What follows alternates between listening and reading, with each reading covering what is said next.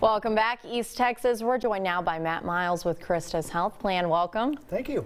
And now's the time for open enrollment. And if you're like me, all those questions freak you out, but you're here to break it down for us. Break it down, give you some options. We have a new health plan office opened up around the corner on Old Board, and you're able to visit with us. It's a community center and an office, so you can drop by, have some coffee, chat with us about your health care needs, and we'll direct you in the right direction.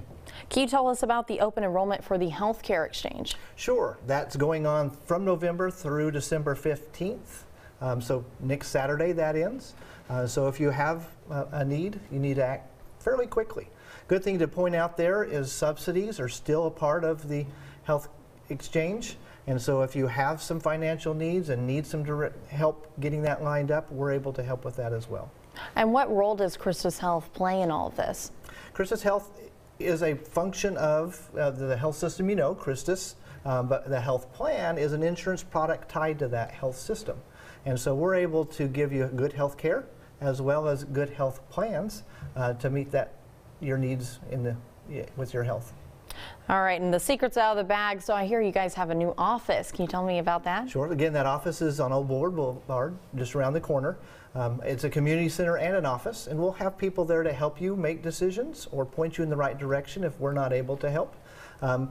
Provide health awareness and community events and all sorts of things. Is there any new technology in this office, or is it more just for growing space? Just for growing space. A place for you to go, a resource. All right, awesome. So, and so your old one is still open too?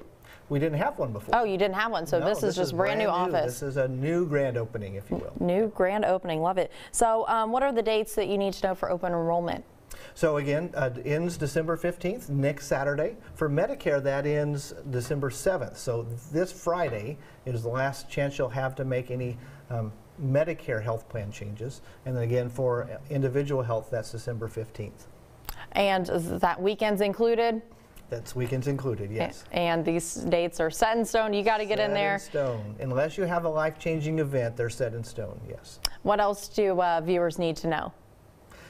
Events happen. Life changes happen. You know, things happen to us, and it's always nice to be protected with some good health insurance so that we are covered and transfer that risk over to a health insurance company instead of our pocketbooks. So making those changes while you can is important. Absolutely, and I know a lot of young professionals too don't want to put away a bunch of their paycheck, but how much do you suggest that you should be putting towards in your open enrollment? Well, it changes based on your income. So most premiums are subsidized by the government if you're low income. You know, those premiums can vary from nothing to very little. It all depends on your situation and what you can afford. All right, if anybody needs more information, where can they go? You can use our government websites, healthcare.gov, as well as medicare.gov, or use our christushealthplan.org website. All right, Matt, thank you for stopping by. Coming